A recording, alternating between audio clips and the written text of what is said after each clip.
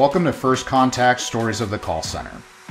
I'm your host, Christian Montez, where we dive into the lives that connect us all, one call at a time, revealing the stories behind the leaders' transformative journeys in the contact center world.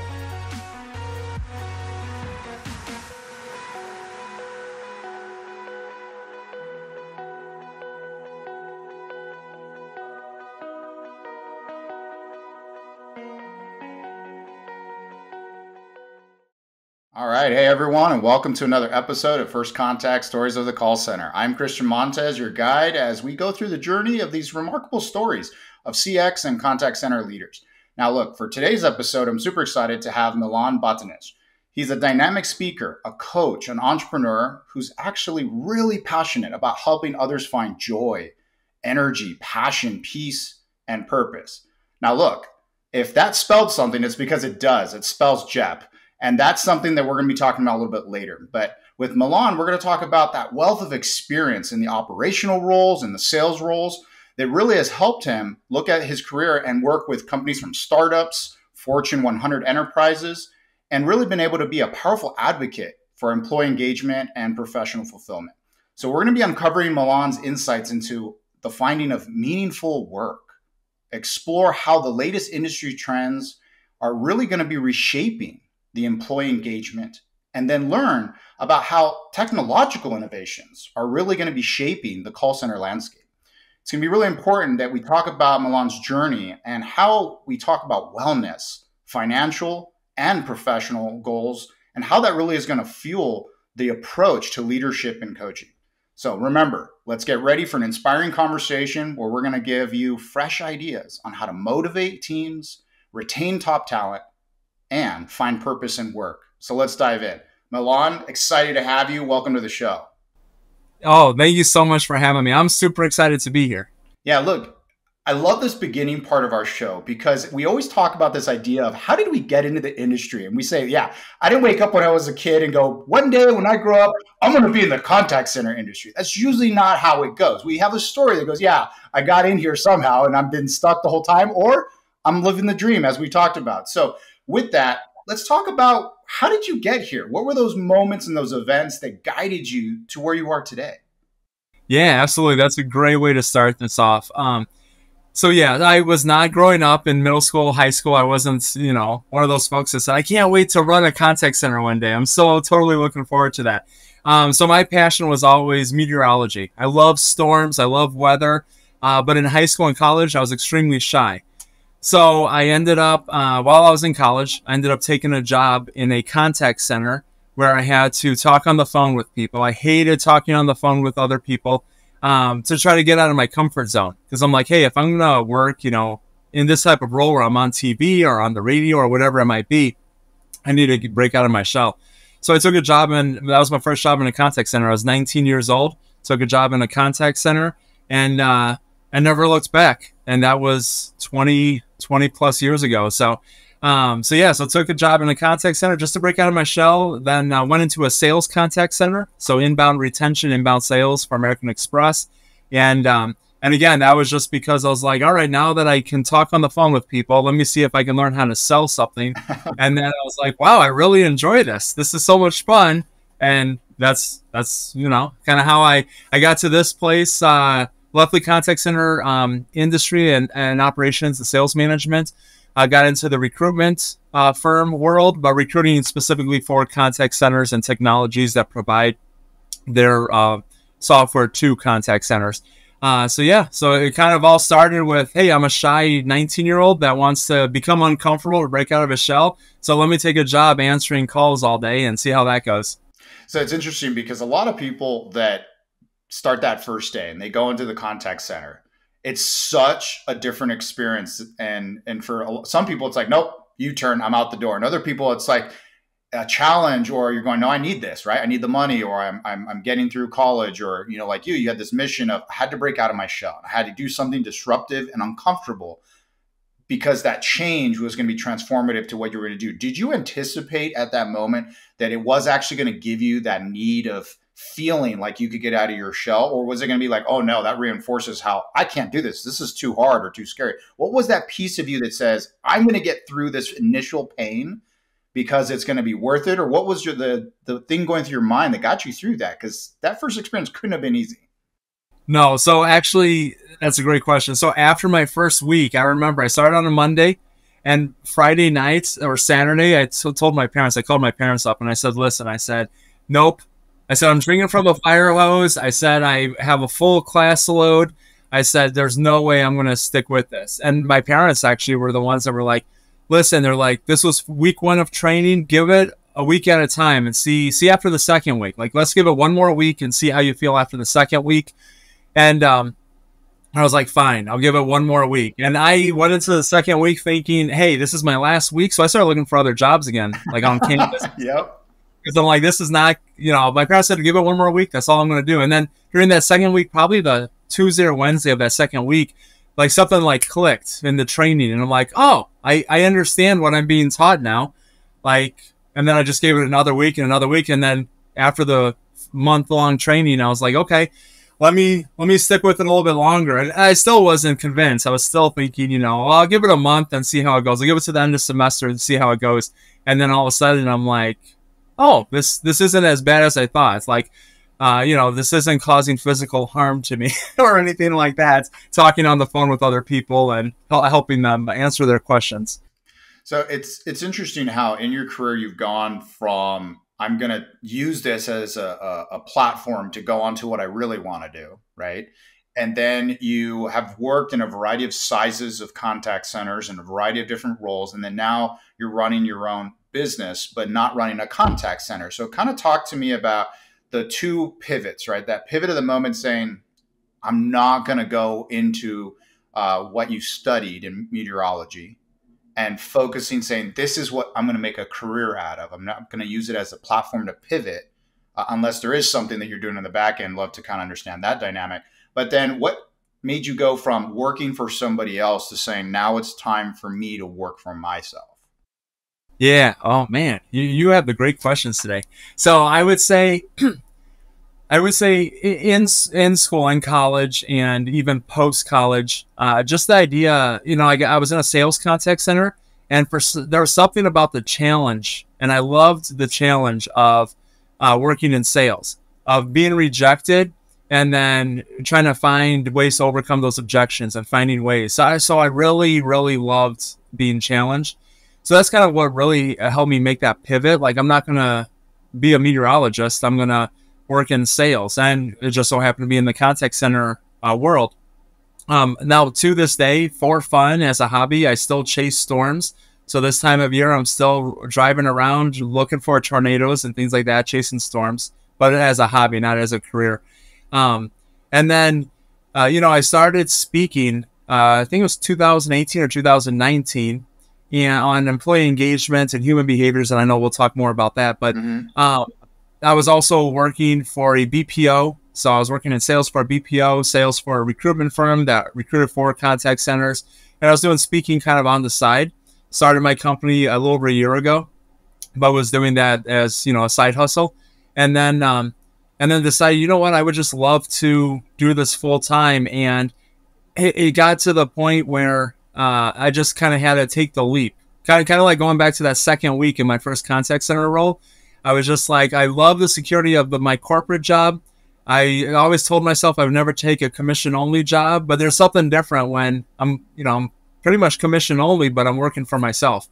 So I just decided, you know what, March of 2023, here's my 1 month notice to my corporate job. And I said, I'm just going to go out on my own. And, the people asked at my organization, I was there almost 6 years. They said, so how are you going to actually monetize this and make a living? And I'm like, it's a challenge. I'll figure it out as I go.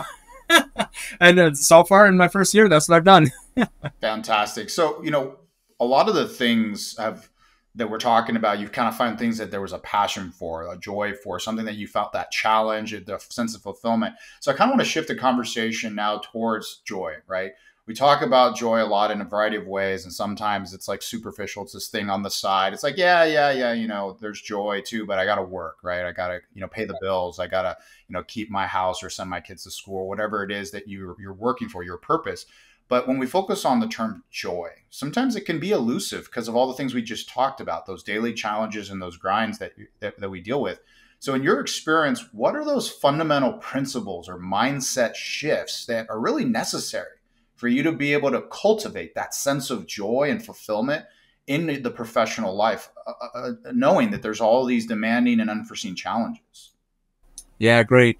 I think when we talk about joy in the workplace or doing work that brings you joy or that you develop joy in doing that type of work, because obviously didn't have joy day one of working in sales or day one of working in a contact center. Um, I think really joy is more of a ancillary benefit of what you just brought up, fulfillment. So figuring out the type of work that energizes you. So when we do work that we enjoy, it gives us energy, and we're energized by the work. That's where some people can work 12 hours in a day and it doesn't phase them.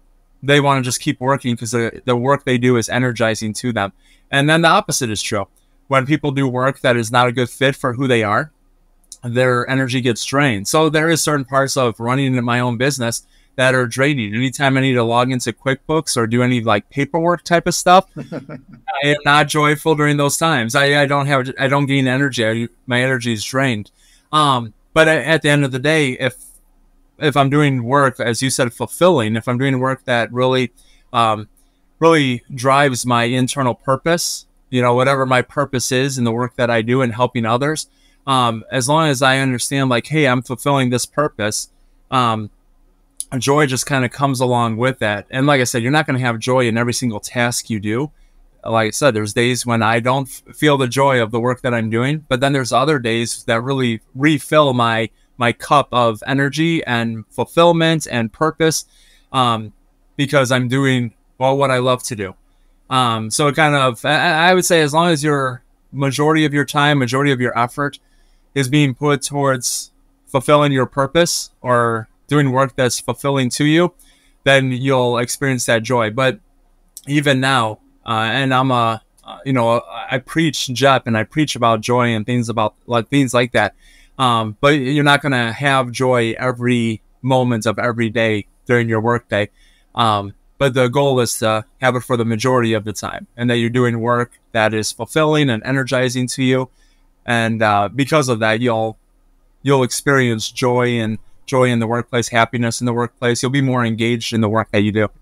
You brought up JEPPP, and I want to go to that next, but I want to just put one little note on your commentary around joy, right? And fulfillment. And it's interesting because some of us, initially we can look at our jobs and say, well, maybe I don't always have a majority of joy, or there's not an easy way to find joy in the job, right? And so that means sometimes people are stuck in a job, or, that's the job that maybe they feel is the only one they can do at the time, or whatever it is. Maybe they are looking for other work. And so sometimes that joy may not always be the fact that what they're doing is joyful, or they can find that feeling of fulfillment. But then, is there a way when someone is in a job right now that there isn't that joy to be able to say, while I'm here, how do I create joy from fulfilling something else that maybe the job enables? So, like, as an example, that job may enable you to learn something new while you're there, even though there's other things that may not be ideal. Maybe it's helping you pay off a car or get your first house, or whatever it is, these kind of little goals that you can have in that moment to say, this is a step towards the next step, but there is still some sense of fulfillment. Or is it just until you find the job, is it not really your ability to feel fulfilled? How do you help or engage people with that side so they can do their best and be their best version while they are somewhere that may not be ideal yet?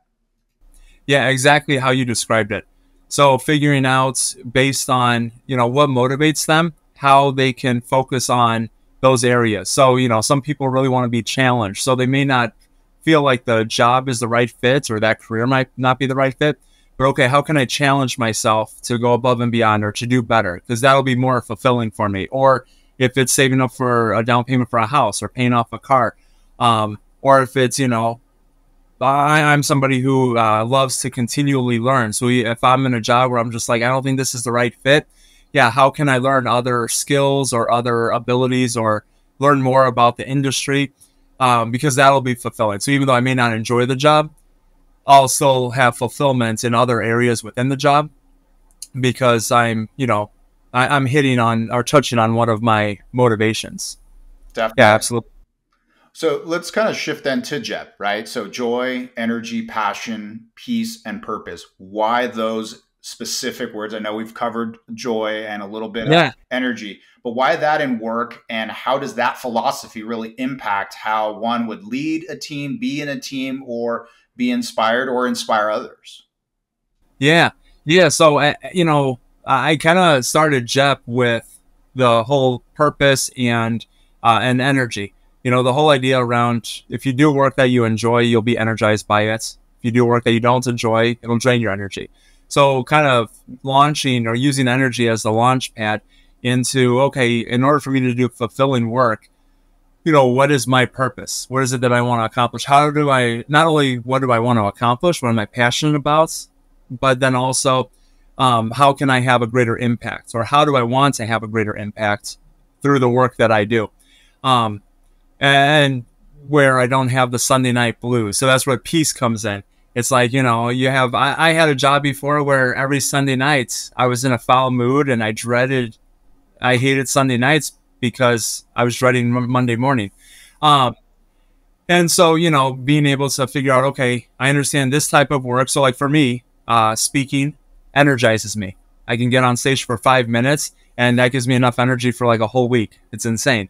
Um, and if I'm speaking about something that is fulfilling my purpose, I have peace about it because I'm doing work that I enjoy, and I'm very passionate about it. So I think once people can figure out, and sometimes it takes longer for individuals than it does for others to figure out, okay, what type of work energizes me. And it doesn't have to be a specific industry or a specific quote unquote job.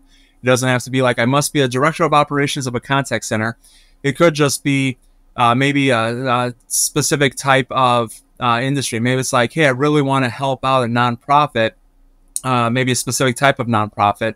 And it's like, okay, within this nonprofit, how can I have the greatest impact? And maybe that's really what drives that person, that around their purpose.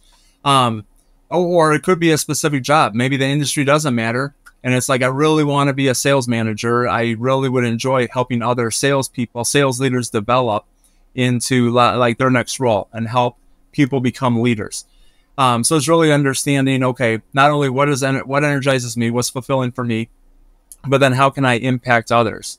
And as if the people that are listening to this, watching this, are really focused on developing others, it's looking at, okay, how can I have the greatest impact while still being energized, while still doing work that I enjoy? Like again, for me, in addition to speaking, I love training others on either JEP or how they can be a better leader, do more within their career, because for me, that's fulfilling, helping others, get to the next level or get to the next step in their career. Yeah, it's interesting as I'm listening to how you articulate each word, how purpose is the last word. But so many companies and leaders for the teams that are in the trenches, the closest to the customer, the closest to being able to make an impact of someone's journey with that brand or business, many times aren't really aligned or understand their purpose. Individually, how do they contribute every day to making or breaking that relationship, building it up or breaking it down? And when people don't have purpose and they don't understand their role and the impact that them individually have every day to make a moment special or to ruin a relationship, and that could be even in a technical role, a non-customer facing role. Every department does something that affects another person somewhere, because there's very few companies that have zero employees, right? There's something that's affecting somebody at some point. That when you have that purpose, can you find a way to be passionate about your purpose, about what it is you do? Are you going to put energy behind it? Can you find joy in what you're doing now that you have some energy and some passion towards a purpose? And that should, right, create moments of peace, that uncertainty or that lack of knowing where and how your energy is being invested. So I think it's awesome how you've kind of wrapped that together and put it in. And you've kind of said a little bit, right, about your joy, your passion in speaking, right, and in coaching. So, how is that though for you? I know you said that investing in others, helping others is one of your cup fillers, but how has that really shaped your perspective of how organizations could be successful? And what are those experiences that you've had to say, wow, working with all these companies and all these industries, here's something that speaking and coaching has taught me about success or helping people be successful outside of it, obviously being fulfilling for yourself? Yeah, absolutely. I think the biggest thing for me, I had a leader that was in my life, a mentor that I worked for several years, that really instilled the platinum role into me.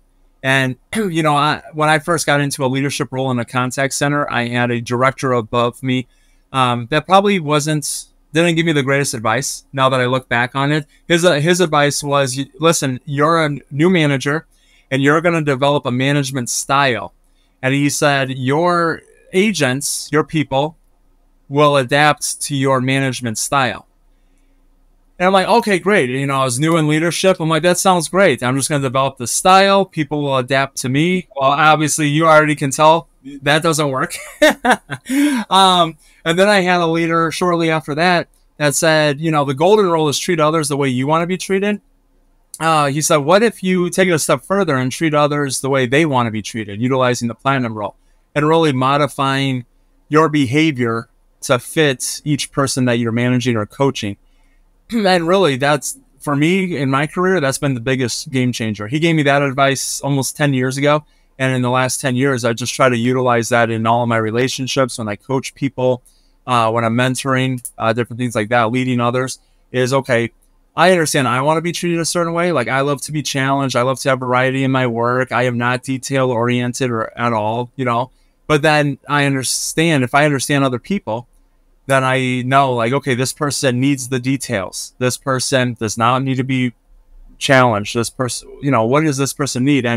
And I can't remember who said it, or which author, but it said in a book, Marcus Buckingham, and in one of his books, he said that, you know, you need to treat others the way that they want to be treated in order to be a successful leader.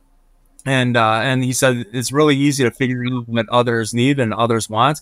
He said it's a 3-letter word, ask. He says just ask them. Ask people what they need or what they want from you, what their expectation is from you, and then you can adapt for that person. I always tell people it's like a relationship.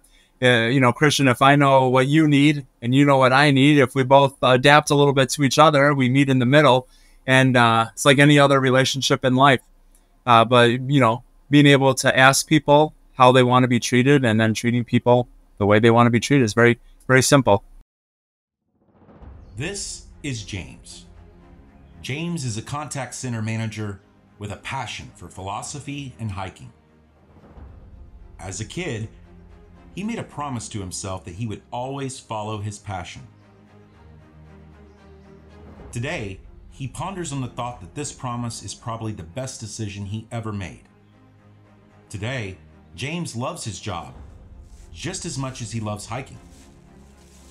So much that he sometimes brings the scent of fresh pine and the tranquility of the mountain streams back to the office with him. With Nobel Biz as his company's provider, James found the necessary peace of mind to finally bridge the gap between his passion and his work. By choosing to partner with the promise-keeping voice and software provider of the industry, contact center technical issues, downtime, and poor customer experience are now a thing of the past. In an industry ruled by uncertainty, Nobel Biz combines balanced pricing with the highest quality, topped off with outstanding support. But above all, Nobel Biz delivers peace of mind to contact center managers and owners. And for the first time, James hit that sweet spot of focus and confidence that is allowing him to take his business to new heights of profitability and success. After all, you know what they say, promises are the uniquely human way of ordering the future. Nobel Biz, the promise keepers of the industry.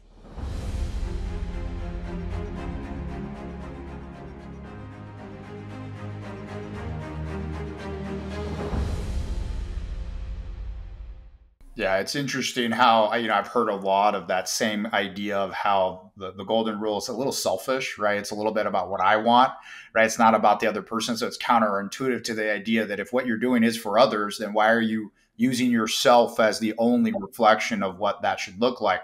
And what's interesting with the platinum rule that you're talking about is, it also looks at being genuine, right? Is I'm genuinely interested in understanding what it is that you want. I'm not sitting there looking at it from something of me doing something at you. I'm looking at now doing something with you. And that dynamic that you're talking about is awesome because there's so many people that unfortunately, they're the smartest person in the room. And that always is the case. And there isn't a way to really get breathing room for others to sit there and go, well, there is something important that you're really missing that other person would want. And it's really great that you've not only taken that, but you've invested it honestly into what you do every day. Because I'm listening to you, and you're always talking about how you want to do something for others, how you want to fill your cup by filling others' cups. And that's part of your mission, and it shows. So it's great. Now, when we talk about your expertise and your experience, right, it's pretty broad. And you've had a lot of roles that we've talked about. We talk about employee engagement, right? And that employee engagement is really not only evolving, but it's critical that some people say for it to be there. Without it, you're going to have a lot of problems. Can you kind of talk about from a contact center industry perspective, what are those challenges that you think leaders need to prioritize or manage through so that employee engagement is actually front and center? And the second piece is employee engagement really that important? Do you really need to focus on it as much? Or is it kind of a thing you do because you got to do it, but it's really not the priority? Oh man. Oh man, that is a loaded question. I'm going to start with the second part first. Yes, absolutely. Employee engagement is vital and it's necessary. And I'm not just saying that because I talk about employee engagement all the time, but I absolutely believe it. Otherwise, I wouldn't talk about it all the time. I believe that in order for a contact center agent to give a great experience, great CX or provide great CX, they need to be engaged in the work that they do. Yeah, they need to be engaged in the company, in their management team, in their colleagues, in their own team. They need to have that engagement in all those different aspects in the organizational culture. Otherwise, it's gonna show in how they correspond with a customer, with a client. They're going to provide, I would say, lesser, not only lesser CX to the customer, but then with their disengagement, that also leads to higher attrition. So then you have agents that have less tenure. So yeah, I believe, in order to keep a solid workforce within the contact center, to make sure you have the tribal knowledge, to make sure you have tenured agents that are doing and providing good CX, you have to focus on employee engagement. I would say if you're going to focus on employee engagement, even more so than certain KPIs, I think the KPIs will work themselves out if your employees are engaged. And again, going back to the previous part of our conversation, finding out, how to engage your employees is, again, just figuring out what is motivating your employees.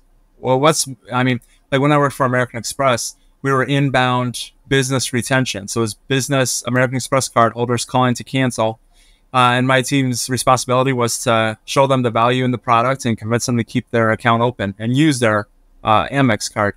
So it's really understanding, okay, like what is enticing as an agent? Yes, it could be money and some of those external factors, but what is why do you show up every day? Why do you try to do a good job? Why do you try to help the card member, spend more money on the card? Why are you trying to help American Express make more money? So why are you, what's your why? And, what's really driving you? And I'm going to say it here. I know everybody else has probably said it, but pizza parties, Starbucks gift cards is not employee engagement. Beanbag chairs. I went into one office once outside of Boston, and they had scooters. People can ride around the office. They had beanbag chairs. And their cafeteria or lunchroom, they had a pool table and a ping pong table. And what's funny is over the pool table, they had plexiglass. And I said, why do you guys have plexiglass over the pool table? They said we use it as a cafeteria table because after the first week, nobody ever played pool again. So we just made it into another cafeteria table because they thought having all these things would engage their employees, but no, it did for maybe a few days, and then afterwards, they said the only thing they still use are the beanbag chairs. They had beer and wine on tap, but it was being used so little, the beer kept going stale, so they had to switch out the kegs. Yeah, that's not really going to engage employees long term. Like when you talk to somebody, you know, why'd you stay at your job for 30 years? It's not going to be because there's a ping pong table in the lunchroom. It was because of the way I was treated. It was because I was doing work that was fulfilling to me, and my manager treated me well. That's why I stayed so long, and that's why I really enjoyed the work that I was doing there. So yeah, so hopefully that answered the question. Yeah, no, I mean, it's interesting how a lot of companies will dangle shiny objects and carrots in ways where it's not really driving behavior outcomes, right? And so the employee engagement, you know, there's, you know, the old sayings, I'm going to butcher it, but it's like happy employees make happy customers. And so the end goal, right, is that both parties have a positive outcome, right? Or a more positive outcome, or driving towards better outcomes. And, you know, having one without the other just may not work. And so if the ping pong table or the pool table isn't driving towards a happier customer experience because the employee is happier, then, like you said, right, it becomes a cafeteria table, and it really doesn't give the value. And so I think a lot of times people will sit there and look short term and just say, this quick fix, this Band-Aid is what is going to create employee engagement. And they confuse what it actually means. And so I'm glad that you're able to put into that context to say, here's some examples of what's not employee engagement that people say is employee engagement, right? And I think a lot of it has gone back to what you said around purpose, right? What are you doing? Are you getting fulfillment? So a lot of the JEPPP stuff in there is still really critical. Now, we all know that contact centers have a lot of turnover, some more than others, and certain types of contact centers have a lot more turnover than others, internal contact centers or outsourcers. So when you think of these organizations, what is it that you think that you see what they do well versus what they should probably stop doing when it comes to their hiring and retention strategies? Because we know that getting the right employees and then keeping them engaged and having them there longer is better for all kinds of reasons, for not only reducing turnover, but it's expensive to hire people. So can you give some insights around that dynamic?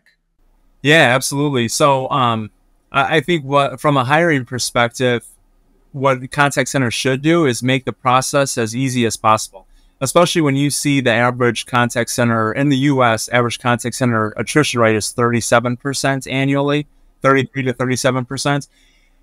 Having 3, 4, 5 interviews, having all these assessments to prove their hard skills, to prove their soft skills, I think it's a little bit extreme. Especially, you're not lowering the attrition rates, the turnover rates by any means. So I think streamlining the process and making it a bit more simpler for an agent or an entry-level employee to be hired on, and giving more people a shot. So what I'm saying is you're taking a greater risk when you're hiring those types of folks. But again, if you're already at almost 40% attrition with your very long interview process, and a lot of companies, you know, I was in Austin, Texas last week, and I heard a statistic where somebody said of the times people ghost one another in the hiring process, 70% of the time it's from the recruiter side, because the process is taking so long to get people through the interview process. Applicants move on to other organizations because they're like, well, this is how it is during my interview process. What will it be like if I get hired on? You know, I had my first interview. I haven't heard from anybody in 2 weeks, but they said they want to interview me again. You know, how is the communication within the organization? A lot of times people will take that as an indication as to the culture and how the organization will treat them once they're hired on. So like if I interview today, and then you say after the interview, hey, I want to interview you again, or I want you to meet with my manager for your second interview, but then 2 weeks goes by. You know, so really being quick with candidates and streamlining the process and following through. You know, if you tell somebody like, hey, I'm going to move you on to the next interview, like be communicative with them and continue to communicate what the process looks like. If it is going to be a couple weeks, just let them know. So that way they're giving a heads up. And then But with retaining and what not to do, well, I kind of already said it. Don't with hiring. Don't ghost them. Don't make them wait a long time. Don't have a lot of steps in the process. And then on the retaining side, I think, again, focusing on the engagement. There was some IO psychologists that did some studies and found there's 4 forces within an organization that disengage somebody, and none of them were pay, which is interesting. It was poor job fit or misalignment. Maybe they were told during the interview, you're going to do X, and then when you start doing the job, you're not doing X, you're doing Y. And they're like, well, wait a second. I thought I was hired to do this, which would be my job, but now you're having me do this instead. The second is manager fit. So is the manager not treating the employee the way they need to be?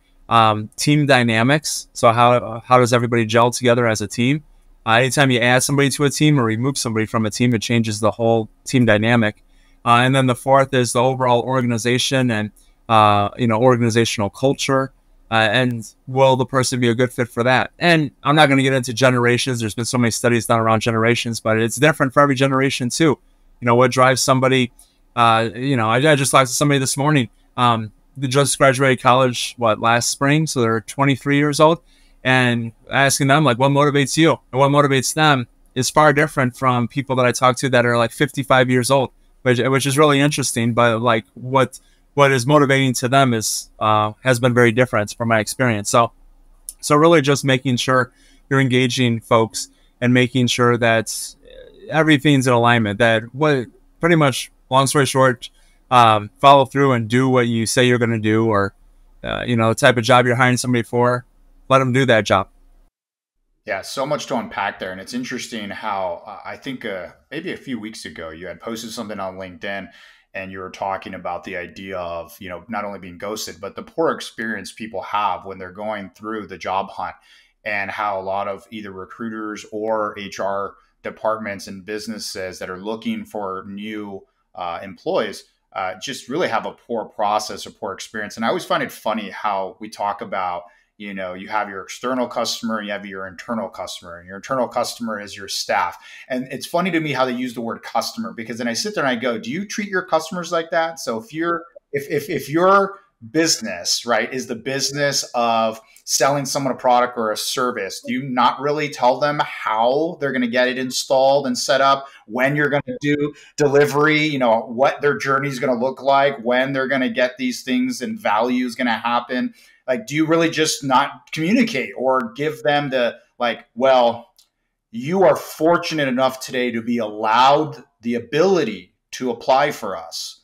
And if you earn your right to be able to talk to us, then we will let you know that when we feel it's good, right?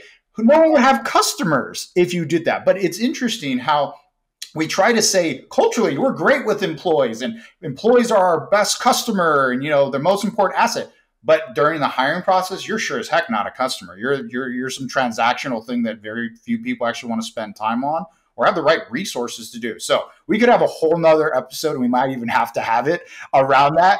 But I had to say it because you were posting it the other day, and I'm going, yes, that's so true. Well, and I know we'll talk innovation and technology, and I am not saying that I do not like AI. I like AI, but I've heard so many horror stories of, I sent my resume in and the algorithm sent me a rejection 5 minutes after I applied. But then when I knew somebody that worked there and sent my resume through an internal employee, I got the job. And it's like, well, this algorithm, how many qualified people or good candidates is the algorithms or is AI just rejecting automatically because of poor formatting or not picking up on the specific words on their resume? And then that's what kind of led to that post was, somebody I know got hired at Meta in Texas, and she had applied 3 times and her resume every time, a new resume got rejected. And then through a mutual friend, they knew they worked at Meta or something, and she sent it in that way to HR, and now she's working at Meta because of that. But it was the same person. Nothing changed from the first time she applied to the last time she got the job. So, yeah. So, like, just... Yeah, well, it's a perfect example of your network being your net worth, right? Essentially, it's, the old, phrase, it's who you know. And that's why networking is so important, because without it, many times, unfortunately, transactionally, you are just another thing. But let's kind of talk about AI now that we've kind of brought up the topic, and it's a great segue into what we want to talk about is we see this just insane amount of bombardment from AI. And AI means so many things to so many people. And there's so many things that people don't even know how to use AI for, or what its purpose or what its ROI is. And when we talk about voice bots and chat bots, and we're talking about all kinds of things of AI in the front office, back office, let's just kind of distill this down to, what are you seeing as the future of where people are actually using AI in a useful, productive, helpful manner towards the things that we've talked about today? And the things you're going like, yeah, you're missing the mark. You just saw the shiny object and plugged it in, and it's making more harm than good. Can you kind of talk about what you're seeing? And then separate from that, how is that impacting, if at all, that human touch that people want or need in certain scenarios? Yeah, so I think AI, from what I've seen in the contact center industry, I think AI is really beneficial, especially for those quick transactional, easy to answer, where I don't need empathy type of interactions. You know, if I need to reach out to my local Target store to figure out like, hey, do you have this in stock? Like, I don't need empathy. I don't need to talk to somebody. Can AI, can a computer, can a chatbot tell me that? Yes. Or what time are you open till, or something like that. Something easy. But if, you know, if my flight got canceled to Boston or something, I want to talk to somebody versus like, you know, AI can't really, from what I've seen, and I know things is progressing. It's probably by the time this airs, it'll probably have progressed. So this will be null and void. But, you know, AI being able to show empathy versus just, you know, following a script that was inputted. So having that learning capability where if I say, hey, you know, I was going to Boston for a weekend for a wedding, my flight got canceled. Now it looks like I'll miss the wedding, so there's no point in me even going. You know, having a chatbot say, "Oh, I'm sorry to hear that," isn't the same as a human being saying, "Oh, I'm so sorry. Let me see how I can help you. Let me see what I can do." You know, so I think cases where you need to have that human touch, that empathy, that's kind of where it's missing on the AI side. I think from an outsourcing perspective, I think a lot of companies that do outsource or utilize BPOs, I think BPOs, if they're utilizing AI for, like, say, a digital agent, will be very beneficial for organizations long term, because they can mix that whole, you know, human touch versus AI, and brands themselves can do that as well. And so I think it'll be a big cost saver. I just hope companies kind of evaluate, you know, am I saving enough money, or is saving the money worth the CSATs or the NPS? Because if I save $1 million a year on contact center costs, but I'm losing $10 million a year in revenue because of poor CX, because I've automated or utilized AI, well, it doesn't make sense. The ROI isn't there. But if I'm saving $1 million and I'm making more money, or I'm not losing any money, well, then it may be beneficial. But I think for those more difficult transactions or interactions that require empathy, I mean, I'm still of the belief the human touch, because even if a chatbot told me, "Oh, I'm sorry to hear that," no, I want more. I want more. I want you to empathize with me even on a deeper human level. Like, like my whole plans for the weekend changed because of this. So please show me more empathy. Yeah, it's interesting, right? When the chatbot says, "Milan, while we wait, here's a link of some storms near you." Yeah, exactly. Like, we understand you're going to miss the wedding, but have you seen the storm that is brewing in the Northeast? So you might as well go to Boston anyway. Yeah. No, it's like, so here's the reason you can't get on the plane. But while you're stuck in that town, here's the nearest storm you can chase. But what's interesting about what you're saying about that is that, you know, we think about the fact that a lot of times we don't always know what we need when we ask for things. And especially when we're upset or emotional about something, we want that feeling of being heard first.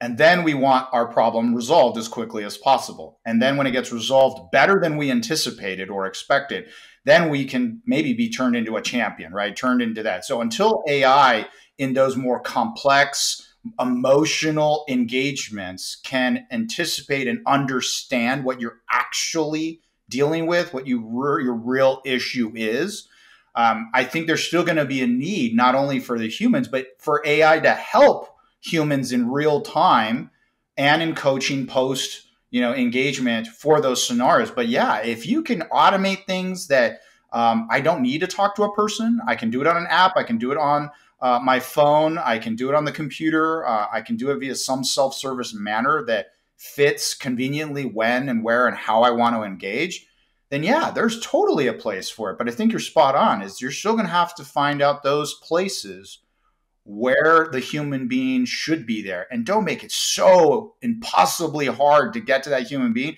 where people just give up and they do what you said. You saved $1 million, but then you're losing 10 million in a really crappy CX.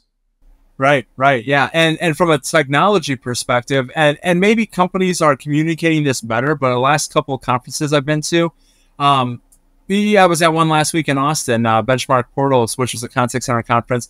The exhibitors, oh, what do you do? Oh, we utilize AI. Go to the next booth. What do you do? We utilize AI. Like, that's great that everyone's utilizing AI, but how? How, if I'm running a contact center, how is you utilizing AI going to help me? In what way? What is the benefit? Well, how, you go to a conference and it's like AI, AI, AI, AI. It's like, that's wonderful. But like, how? Like, how is that a game changer? Or how is it going to affect my center positively? How is it going to make a positive impact for me or for my customers, for my employees? Versus like, oh, we utilize AI. Like, I think last year everybody said we utilize AI to sound cutting edge, but now everybody seems to utilize AI. So now it's like, okay, let's take it a step further. And how is that going to be a benefit? Yeah, no, I totally agree. Every show I've been to has been the exact same thing. And I think even online, the discussion's always been like, stop looking at the shiny object because AI is that next cool thing. And if you don't do AI, whatever that means in context, right, is you're going to be left behind. A lot of people in contact centers don't even have people that know enough about AI to say, here's that first place that I'm going to go learn and implement, become a subject matter expert, and then test where it's safe, how to become an expert in implementing this stuff, learning what the ROI is, understanding the benefits to all involved, and then rolling that out to more complex things. Instead, it's like, no, we got to replace agents, or we got to immediately use this bot to just do it all, right? And we're going to save all this money, and there's going to be rainbows and ponies and who knows what else, right? And it's just funny to me because I sit there and I go, okay, so how are you going to do that? What's the use case and what is the outcome that you're seeing? And a lot of times there's crickets or it goes back to, but it's AI. Right, it's AI. It's like you said, it's the new shiny object.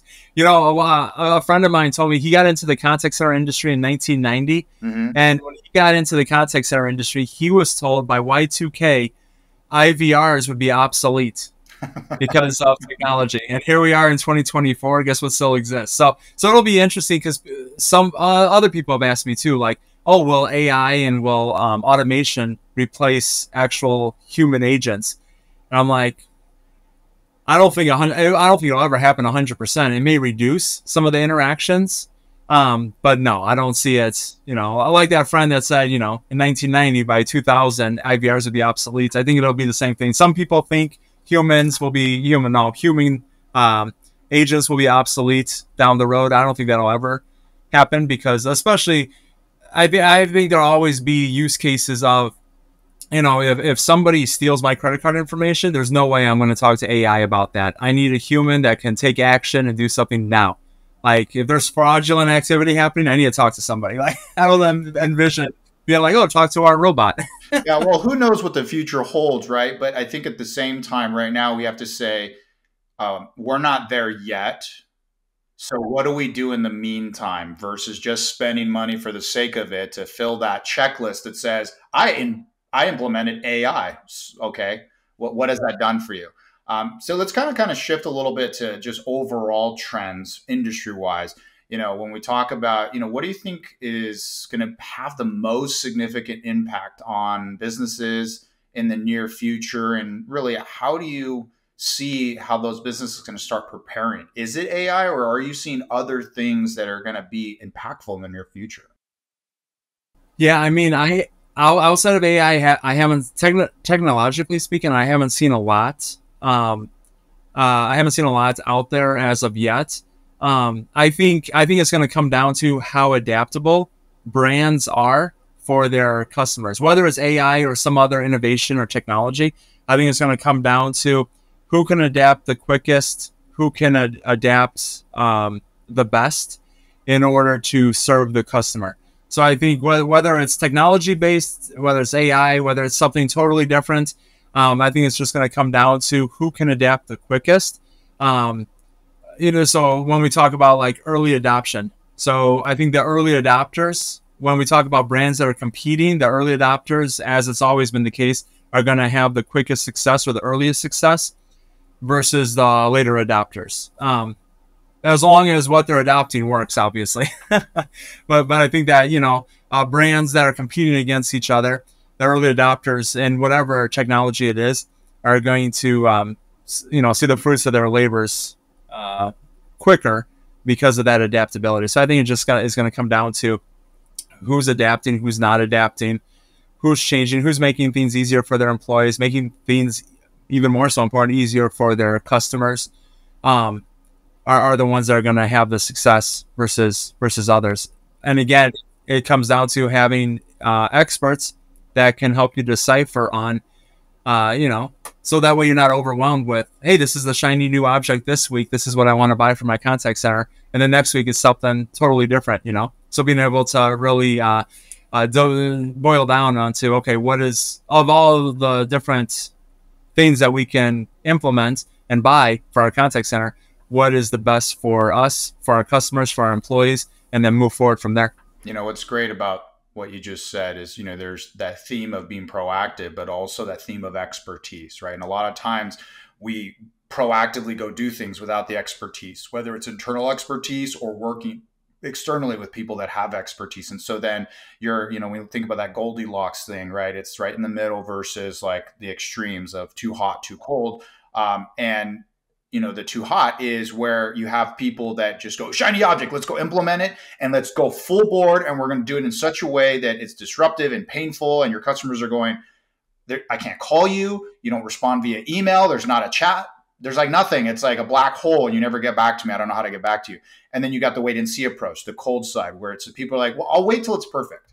I'll wait till something really good is ready, right? And then you have the people in the middle that go, I'm going to find a safe place to test. I'm going to go get internal expertise. I'm going to work with external expertise, and I'm going to go find a place so that I know how this works. I can go make it work well wherever I put it in, and then I can expand it and I can start learning quickly and move on to adding this in other places. And so I think you're right, is in the future, whatever the tech is, whatever the new process or even customer expectation is, are you finding a balanced approach to being proactive enough, but also not forgetting that there's going to be some level of expertise internally and externally that if you don't have it, you're probably going to learn by more mistakes that you make versus ones you could have learned from others.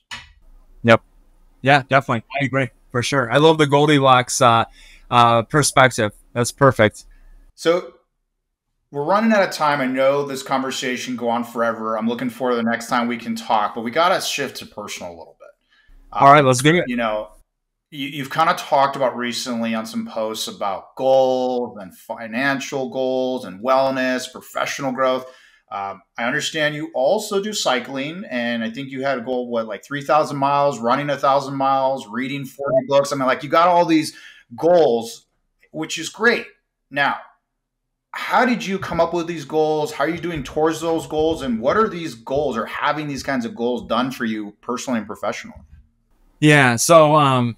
So number one, it's helped with being disciplined, especially as an entrepreneur, being disciplined because, when you work in the corporate world, there's these expectations others have of you. So you stick with a specific schedule or a specific type of work. Going out on my own, it's kind of like if I want to sit and play video games all day, besides my wife getting mad at me, like, well, what's the ramifications, So it's definitely helped with discipline and staying motivated on the days where I'm doing the tasks that aren't as exciting for me.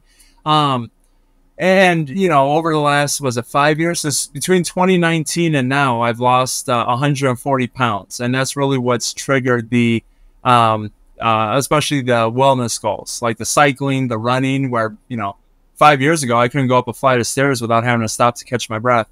Or have a conversation walking up a flight of stairs. even this type of, I'm sitting down, even this type of interaction, I would have been out of breath. So that's kind of what triggered those goals. I've always had goals, but they've been different. Last year I had my first, I think it was last year, I had my first cycling goal, running goal, reading. Reading, I've had a goal every year for probably the last 10 years, but how many books I want to read. So I just started a couple years ago. I think in 2022 actually was the first year where I had personal goals, financial goals, and then what I call professional, personal, and then financial and wellness goals. So want to be able to lift a certain amount of weight or run a mile in under a certain amount of time. So like I mentioned towards the beginning, I've always been really focused on being challenged. I like to challenge myself, and that's just additional ways that I like to challenge myself is by having these different goals.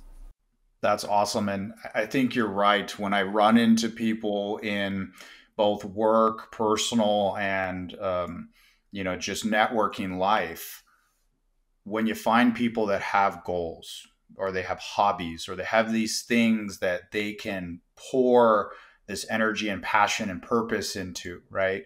It aligns very well with your JEPPP methodology in the personal life as well. It seems to be a big driver for a lot of the things that affect even their professional side of it. What you do personally has a massive impact on what you can and will do in your professional side. So that's fantastic. And, you've kind of talked about, you've always had the books and more recently, the health side and the financial side. But is there something outside of someone just saying, just go make goals for yourself? What are those motivations that continuously make you say, I have to go out and I got to do these things? And then how does that affect and even influence how you're coaching and mentoring people? Yeah. So I perform better under pressure and when I'm challenged. So because of that, I'm always looking forward. I'm being present, but looking forward to the next event or the next thing. Like when I lost all that weight, I beat a few diseases that I was battling, and it was the diseases were there because of the obesity. And so now I do all the cycling, do all this running, but it's because, June 1st, I'm doing a 15-mile hike. So right now I'm training my legs for that hike. And then, in July, I'm running a 4th of July morning race. So I'm always I set these goals because I want to accomplish these goals because it's things that I haven't ever been able to do in my life previously, especially around the fitness. And, but then it's always I'm training for this next event. So there's something I'm looking forward to. Or it's hey, I really want to be able to get on stage and one pant size less by my speaking event in July or whatever it might be. So setting these different targets, if I were to sit down and say, I'm going to do 200 outreaches today. If I set it at 200, I will challenge myself and sit here all day until I hit 200 outreaches on LinkedIn. If I sit down this morning and I say, I'm going to do some outreaches today, I'll probably stop at 60 and be sweet, I did 60 outreaches today. When if I challenge myself to 200, I would have hit 200 or stuck with it until. So for me personally, I need to have that. If I don't put that challenge on me or that pressure on me, then I'm not going to get as much accomplished as I normally would. Plus, it's fulfilling to see I want to run, walk, hike 1,000 miles this year. I want to cycle 3,000 miles, read 40 books. So then when I'm able to mark off another book read, it's I'm that much closer to hitting those goals. Yeah, I love how, sometimes big, audacious goals or goals that have a lot of time to get to, they become and feel impossible, right? Without being able to distill them down to micro steps. And I love these micro goals you're talking about where you're saying, yeah, I'm going to get to this, big hike in 6 months, but to get there, I got to do this every day. Did I do it every day? Do I get that joy and fulfillment of accomplishing every day, which is awesome. And look, we've run out of time. I loved having you on. I look forward to the next time we have a conversation. Absolutely. Appreciate the insights, right? And for all of you in our audience, you're going to want to get a hold of Milan. How do they go about doing that? Yeah, they can email me, Milan at milanmotivates.com. Find me on LinkedIn. I post almost daily during the week on LinkedIn, so I'm sure they'll be able to locate me, find me. I'm here in Madison, Wisconsin, so if they're local, they can just drive around till they find me. No, they can find me for sure. It'll be easy. or the next local storm, they may run into you. Yeah. Yeah. The next tornado near you. Exactly. Awesome. Well, look, for our listeners, we'll be back next month with another episode of First Contact Stories of the Call Center. We're going to be diving into more inspirational stories and talking to great leaders like Milan. So until then, let's all continue to work towards our goals. Let's remain focused and embrace the journey. So thanks for tuning in.